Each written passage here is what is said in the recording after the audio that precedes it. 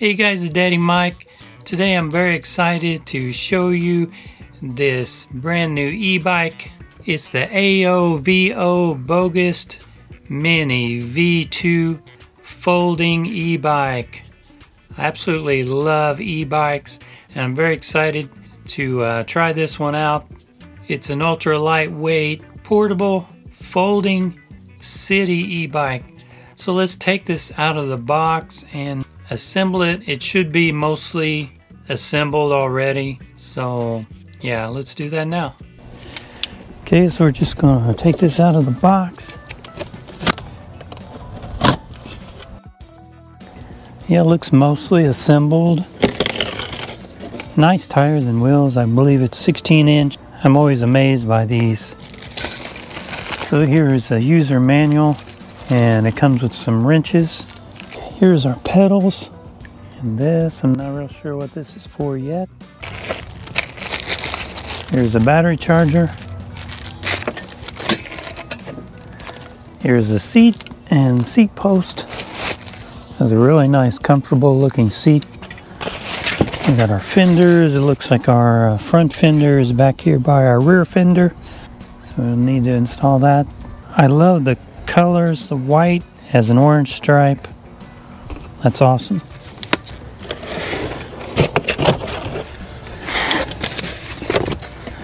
All right, we're getting down to it here. So the Bogist Mini V2 comes mostly assembled. On the back wheel, you just need to put in the screws for your fender supports. Need to put on your left and right pedals. Put in your seat and your seat tube. And in the front, before you put the screws on your steering tube here, there is a throttle cable you need to connect. You'll see part of it inside of this tube and part of it inside of here. Just pull those out and plug it together. If you do not connect those, it will not run. So, and then put in your 4 screws here, lock this in place. And the last thing you really need to do is put on your front fender bracket with these screws on both sides and put on your front wheel. And this does not fit in like a conventional bicycle. You have to put this rod through. Need to unscrew one side. Also has a little spring. You remove that. So we're going to put this rod through this side of the axle. Put the wheel on. Make sure your brake rotor goes between your 2 brake pads.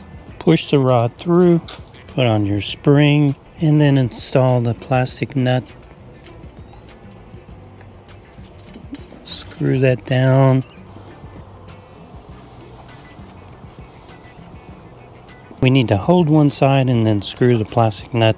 Just tighten it until you're able to lock this down like this.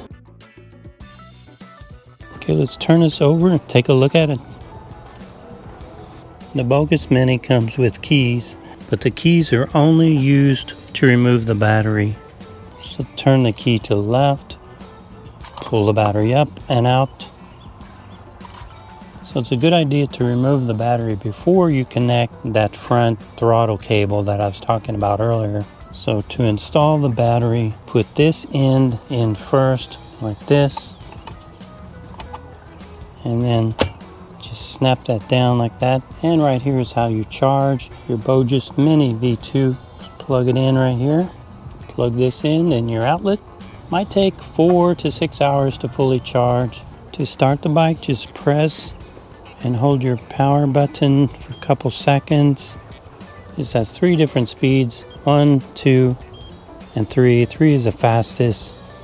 On number 3, it will go about 15 miles an hour or 25 kilometers per hour.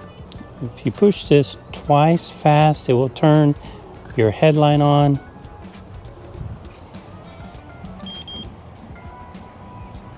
And also the tail light is on. Push it 2 times fast, turn it off. Okay, when you apply your brakes, the brake lights come on also. It also has pedal assist. It only has 1 speed with the pedaling, and it's just 1 gear. And you can pedal to save your battery. Has a convenient kickstand kickstands in the back, out of the way. By the way, these are 16-inch tires. Dual front and rear disc brakes. Very nice.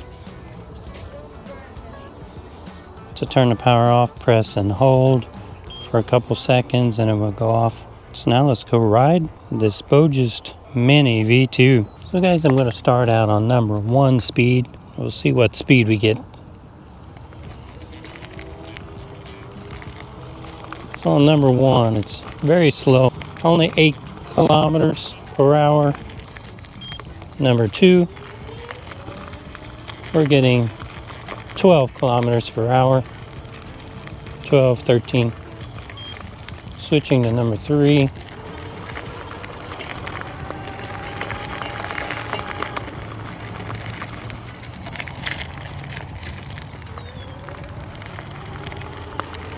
Number 3 will get about 25 kilometers per hour. Like speed number 3 the best. The brakes are very good with the dual disc brakes.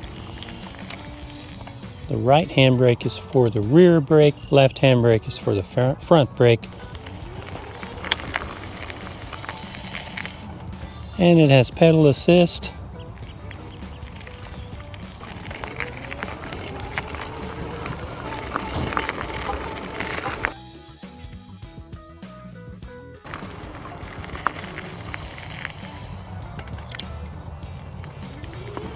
Has nice acceleration on speed number 3.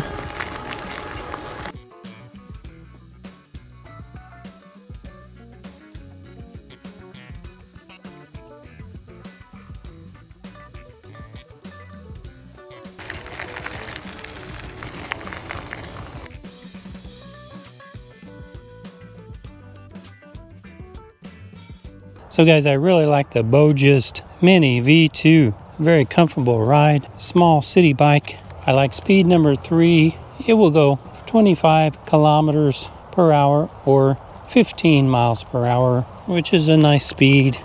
And you can pedal it like a regular bike, and it has pedal assist. So overall, I really like this bike. So guys, please check it out.